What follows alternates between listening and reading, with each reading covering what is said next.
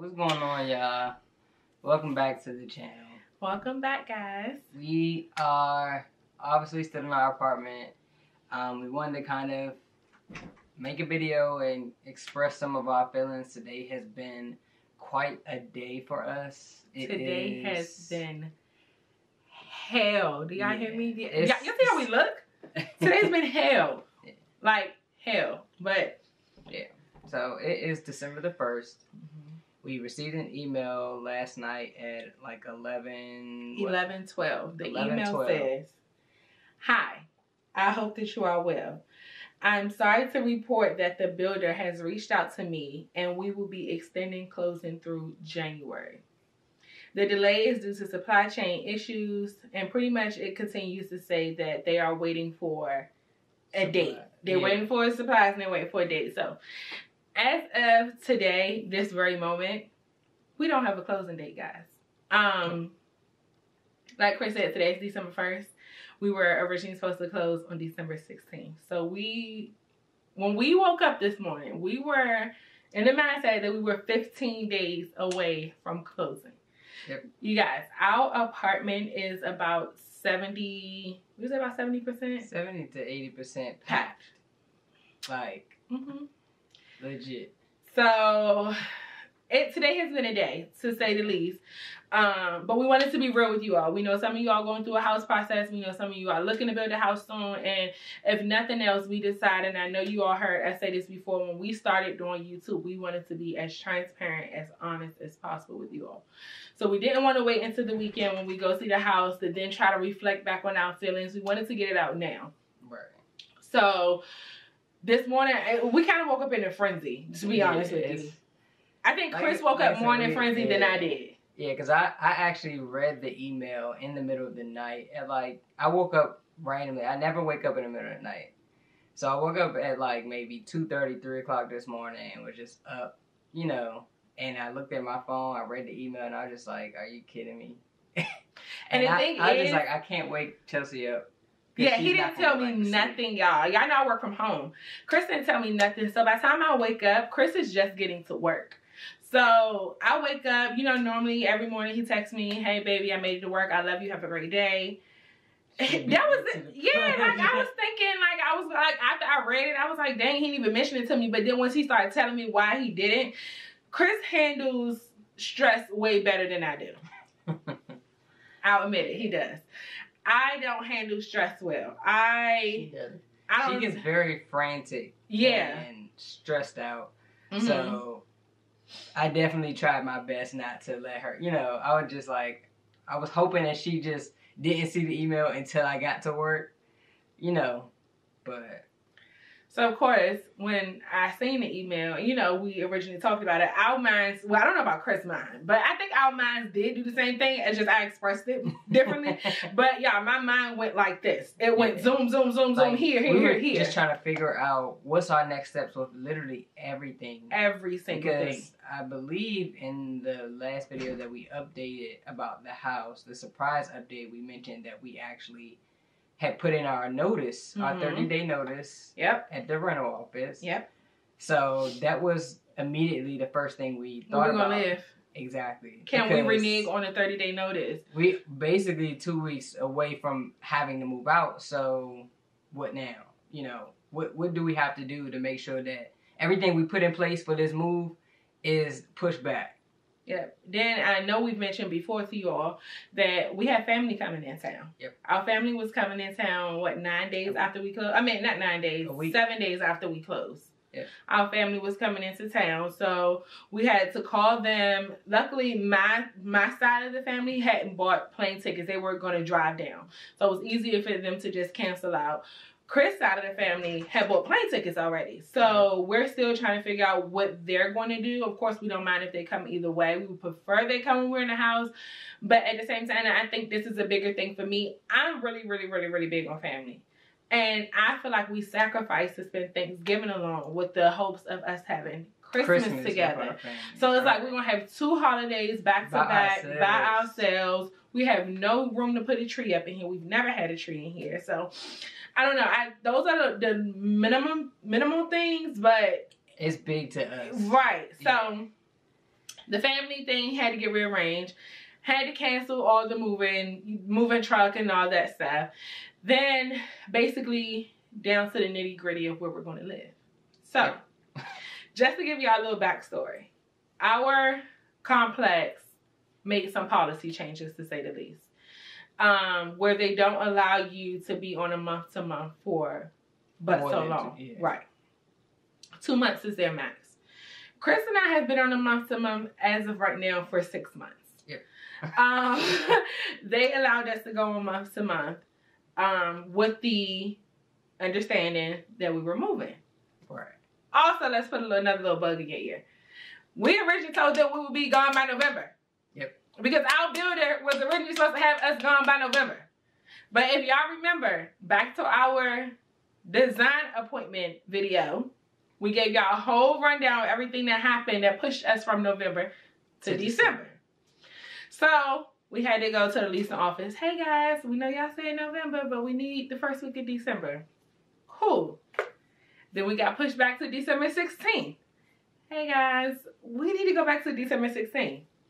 Cool. Y'all, we can't keep doing this. Like, I'm laughing, but it's like, so frustrating. And I think what makes it worse now is after this extension that we're getting, that we're thankful that we are getting this extension with our rental office, we can't. That's all that they can do. That's all they can do. We have to be gone. So we don't even have a closing date. So luckily, the property manager extended it until the middle of January for us. So originally they were trying to give us until the 30th of December. Which didn't make sense, but at the same time, we don't have a ground to fight it. You know what I'm saying? Like, we don't have any room. Have we been the perfect tenants? Yes. Like, they have no complaints about us, no noise complaints. We never pay our bills late. Like, they have no complaints about us, but we cannot combat what their policy is, especially after they've already made two prior exceptions for us. So, you know, when they said the 30th, man, Chris just like, you have to figure something out. Okay, you know, like, we didn't give them any pushback. Also, remind y'all, me and Chris don't have family here. It's just us. So, I mean, we have a cousin here, and I have a cousin that's like 2 hours away, but the cousin that's 2 hours away is out of the out of the question because for work. And our other cousin, she doesn't have the space for us to come. Yep. So, we didn't know what we was going to do, y'all. But luckily, like Chris said, the property manager came out. She did give us until mid-January. So, we're hoping, because we have to be out of here by mid-January, but we don't know when our house is going to be ready. So we're hoping that we can be out of it. The house will be ready by mid-January. Yeah, because the only other options we had was to be out or to sign a lease. And of course, we're not going to sign a lease because the minimum lease they have is 7 months. So it wouldn't make sense for us to waste money. Mind you guys, we've already wasted so much money because our lease was originally up in June. Yep. So had we known that we would still be here until January, we would have saved another, signed a 7-month lease, but we didn't because we were expecting to be out by November, and we have literally been paying them about $300 a month extra every month for month-to-month fees for nothing, basically. Yeah.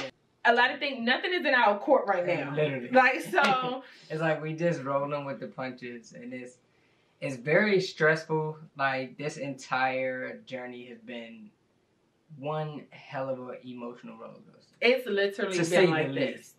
And it's like when it's up, it's up. When it's down, it's down. It's way down. And it's like so many disappointments with this whole process. It's very frustrating and stressful because 2 days ago we received an email from the seller, same person that sent us this email, that everything was still on track. We were still closing on the 16th. And then we get this email, less than 48 hours later. I think me and Chris' frustration is, of course, we know things happen, especially with building new construction. Our realtor made that very clear to us from the beginning. I think our frustration is the poor communication. We feel like, as we've said this in previous videos, we've given the builder ample amount of times to let us know what's what. Yep. Our realtor has literally been emailing the seller, I would say maybe once a week since like the last week in October. Yep. making sure things were still on track. Every single time we get a yes. We get a yes. We get a yes. We get a yes. We get a yes. Yeah. And even they sent out an email that they were having supply chain issues, and she asked again, and that was like 2 weeks ago. Yeah. She asked again, hey, does this affect, their particular lot?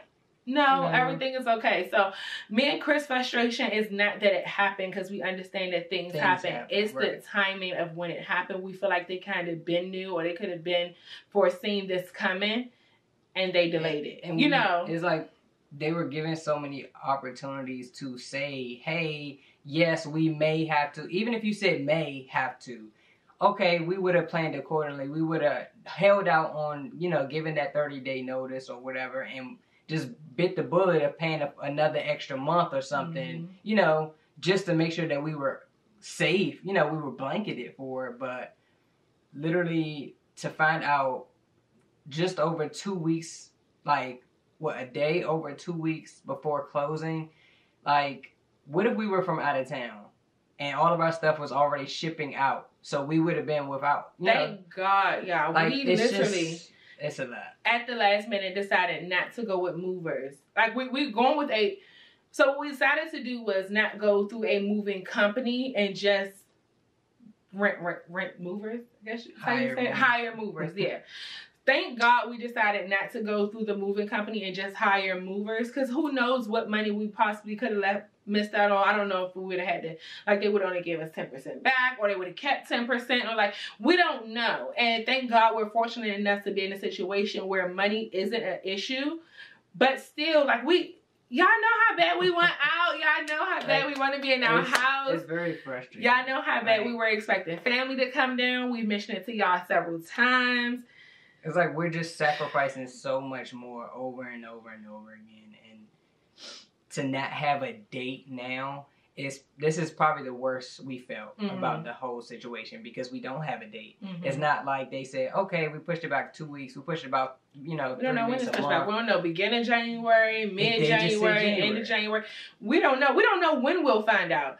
So like Chris said, I think this is like the worst we felt. I literally texted Chris earlier and was like, I'm sick and tired of crying. I have not eaten all day. I feel defeated. Like, it's just a feeling of emptiness. Like it's like we worked so hard to get here. Yeah. And it's like, as soon as we was about to cross the finish line, it's like someone just put up a brick wall and was just like, stop. Yeah. So we're saying all this to say, to just be honest with you all, to just be open, to be transparent. We still know we're going to close. So we haven't lost all of our faith. And it's just hard right now, y'all. We just hit like a wall, and like, and I think it's harder for Chris because he's trying to keep me in good spirits.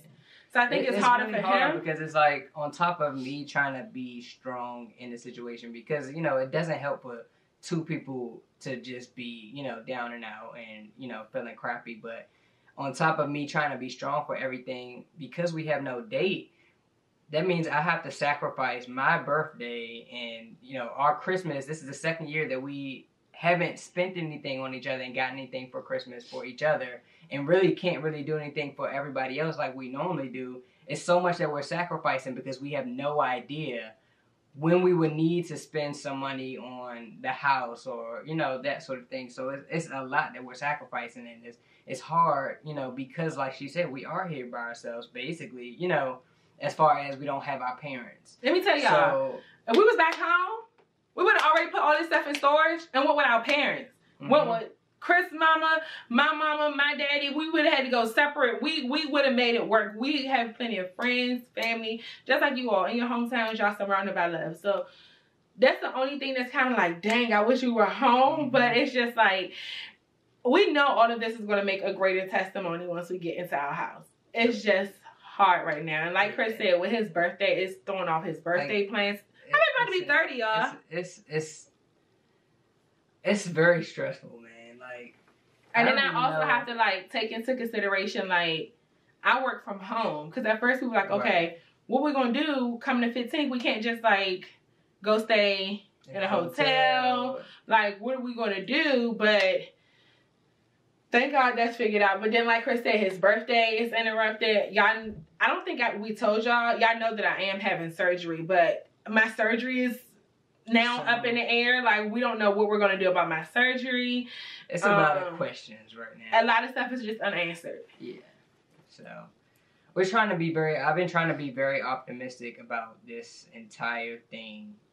At least, you know, as soon as I read the email, like, my heart dropped, but immediately I just, you know, started thinking and just was like, you know, I have to be optimistic about it. I have to trust the process, and, you know, we've come so far, and I do not believe that this is the end of this whole road for us. So I'm trying to be as optimistic as I can and still be positive. But it's hard. It's hard. So. Yeah, so, I mean, I don't know. I really don't know. Like, we don't know, guys. We don't know what's next. We don't know what's to come. We don't know when it's coming. We're going to try to give the builder to at least Friday to give us some type of update as far as if he's received the date yet. If not, we'll reach out then. But we don't know. We don't know if we should start unpacking again. We don't know if we should just live out of bags for the next month and a half. Like, we just don't know. Y'all know how excited I was about my Christmas tree? Now we got nowhere to put a Christmas tree. Y'all see how I was prancing in that store? Y'all know I was happy as hell for my tree. And we got a way to put a tree. Y'all, we went out and bought Christmas plates and Christmas cups and runners for the table for Christmas dinner. We went out and bought so much stuff to decorate the fireplace. That's disheartening. Like, it is. It really is, especially because we're so big on family. Like, y'all don't understand how excited I was for my family to come down here. Like, just us. We've never spent a Christmas with both of our families together. And in 13 years we've been together, we've never spent a holiday with both of our families all together. It's always morning here, evening here. So we were excited to finally do that, especially in our house. So hopefully, you know, we'll be in better spirits by the end of the week. Hopefully tomorrow is better than today. That's the only thing we can hope for at this point, y'all. But we do hope that you all, we know it's a few of you all who were closing around the time that we were. So we're hoping and praying that everything is still on track for you all. Absolutely. We hope that y'all be in your houses by Christmas, by the end of the year. We can't wait to see y'all comment and be like, we close, we in there. I can't wait. I can't wait for you, you know, our Florida friend to tell us about how her kids felt when they closed on before Christmas. So I'm excited. I'm excited for y'all. Chris is excited for y'all. We don't want y'all to lose y'all excitement for us, because little do y'all know, y'all keep us going. Oh, yeah. Like, y'all, every time we read y'all comments, we just like, dang, you know, they got this or they got that or they got close or, you know, they gave us this knowledge. So we definitely don't want this to damper any of you all's spirits, any of you all moods. You know, y'all are still going to accomplish everything you all have to accomplish, and we'll continue to keep y'all updated. Yeah. I know we keep saying it's the last video. Y'all might get a house update this weekend. Right. Y'all might, because now we don't know. I mean, we got a lot going on that we ain't showed y'all. So y'all might be able to get a house update this weekend. We haven't decided if we're going to do it how we started doing, or if we just going to go and then come tell y'all. We haven't decided yet, but y'all been rocking it out with us. So yeah, y'all might get a house update this weekend. So we'll see. We'll see. Y'all, let me tell y'all one last thing before we end the video. Let me tell y'all how the Lord look out for us. And we praying for this person too. When we went to the leasing office, by the grace of God, the only reason this was able to work for us as far as them extending us to mid-January is because someone came in and applied for the unit that we're in now. Because they already had put our unit up for grabs, because we gave them a 30-day notice.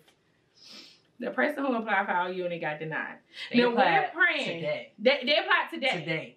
December 1st today. They applied today and got denied. So we're praying that they we're praying that they find somewhere. They find somewhere safe. They found somewhere they love. You know, they find somewhere that just pretty much tops anything they had expected for this place. So we definitely, you know, are still praying for them and wanting them to have the best outcome. But we said it to say, even when we don't know where things is going, even when we look so defeated and we feel so defeated and we don't know which way to turn, it's always something. It's always going to work out. Yeah. It's going to work out, and that's just what we don't want you all to forget. It's gonna work out no matter what situation you're going through. Patience. Patience. Oh, it's okay to cry, y'all, because I cried like a baby this morning, okay? I cried my mom. Mom, she was like, don't cry. And I was like, but Mom. So, it's okay to cry, y'all. It's okay. Just know it's gonna get better. We hope we can see y'all with another house update soon. Yeah. Alright, y'all. So we'll see y'all in the next video. Thank you for your love and support. We really appreciate y'all. Y'all keep us going. So be looking out for the next video. Because the journey continues.